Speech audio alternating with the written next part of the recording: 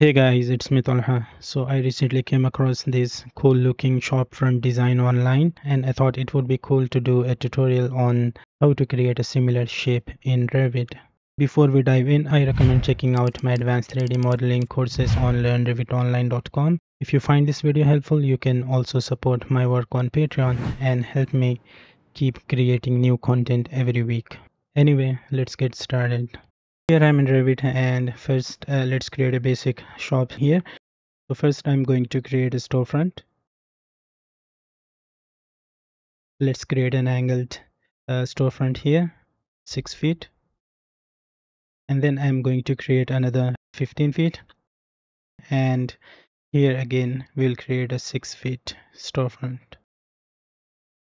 Now I'm just going to press escape and select a generic wall from here.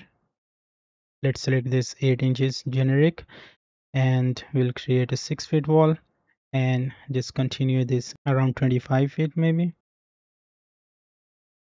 I just press escape and create a 6 feet wall here and then just close this. Now let's select all of these walls and just make sure the height of these walls is 20 feet. Perfect.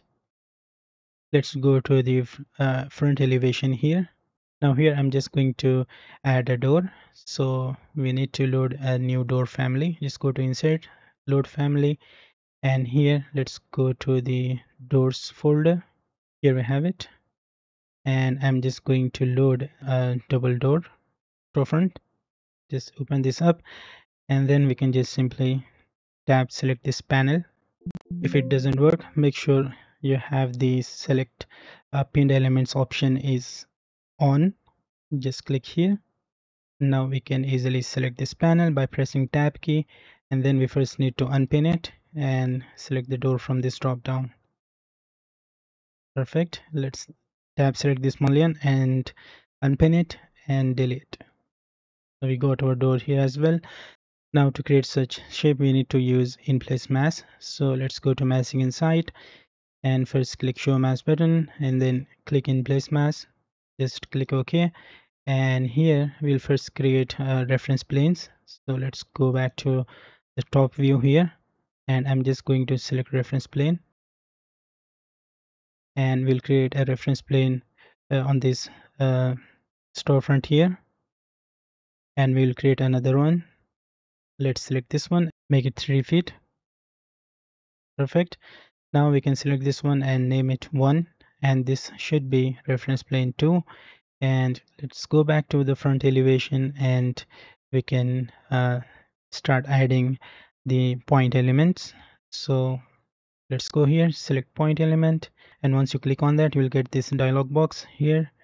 You need to select reference plane 1, click OK, and make sure draw on work plane is selected, and we can start placing the points. And the first one let's place here and another one here, and then I'm just going to add a couple of these here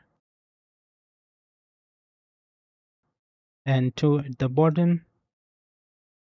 Let's place another one here in the middle of this mullion, another one here, and as you can see we're already getting this kind of shape here.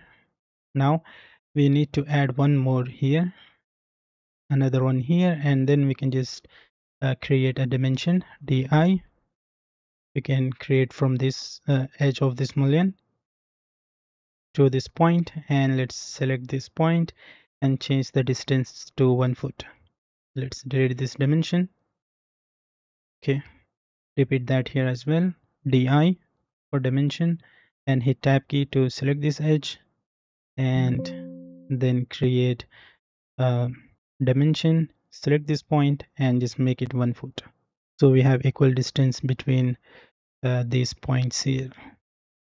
Now if I go to 3D, you see we have these points showing up here.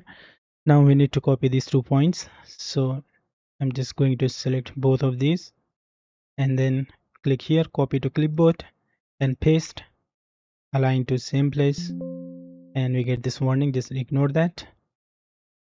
Now with these 2 selected, we can just simply change the host of these 2 points. Let's place them on reference plane 2. There we go. Record these two on the reference plane 2, which we created earlier. So our points are now ready. We just need to connect these points. For that, we can either use reference line or model line. I prefer using this. So let's select model line. To snap these points, we need to keep this 3D snapping checked.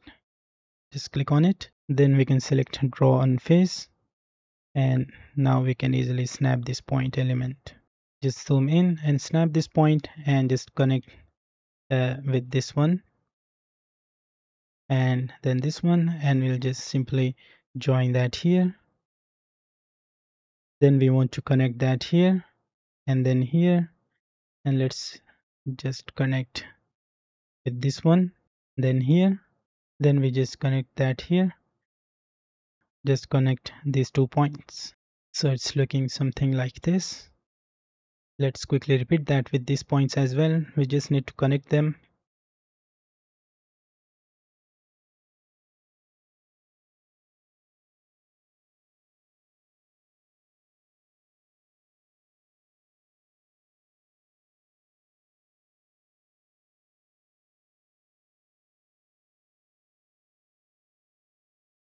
So we have connected all these points. Now we can simply select these three lines here and just create a form. You'll get these 2 options. Just select the flat one. There we go. If I change the visual style to shaded, we'll be able to see this form created here. So let's quickly repeat the same on the other faces here as well. We'll just change the visual style to hidden line again, HL, and let's select these 4 of these lines here. Hit tab key to select this one and just create form. Select the flat one.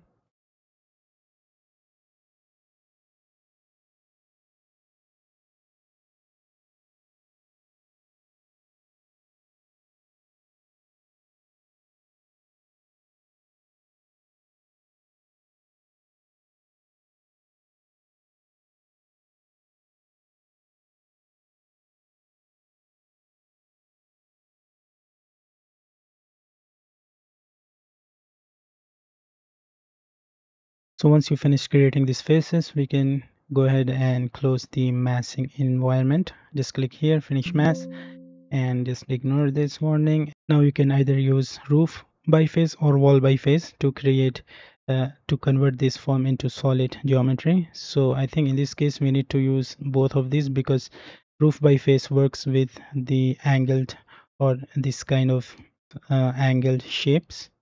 For the vertical one, we need to use wall by face, because roof by face doesn't work with the vertical faces. So let's quickly do that.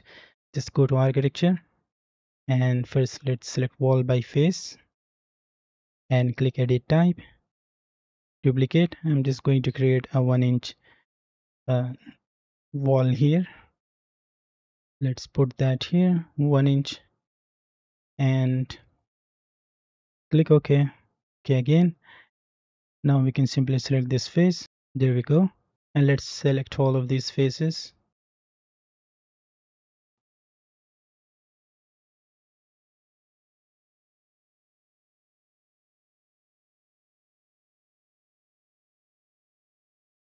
As I said, for the flat ones, we need to use roof by face. As you can see, I cannot pick this face here. So let's press escape and go here. Select roof by face from this drop down. I already have a 1 inch roof created. So I will just pick this face here. And for the roof, we need to click create roof after selecting the face. Just click here. There we go. Now I think for this one, we need to change the face location. Just select the roof and we'll get this option. Face location, we can change the faces at the bottom of the roof. There we go. And for these walls also, I think we need to change the location line of these walls as well. Just select finish face interior. Perfect. Here also we need to change the location line of these 2 walls as well. Perfect. Let's see that here we have some issues with this edge here, and for this one we can edit profile. Let's change the visual style to hidden line and select these two lines and just drag this point a little bit inside here. Perfect. Of course, you can always hide mask by clicking here, show mask button in the masking and site tab, and then press VG on the keyboard and hide mask from here as well. Just uncheck it, click OK, and there you have it. So that's how easy it is to create this cool looking shop front design in Revit. That's it for this video. I hope you have learned something new. If you did, make sure to like and share this video, and consider checking out my advanced 3D modeling courses on learnrevitonline.com. And if you found this video beneficial, you can also support my work on Patreon and help me continue making new videos every week. Once again, thank you for your support, and I will see you in the next one.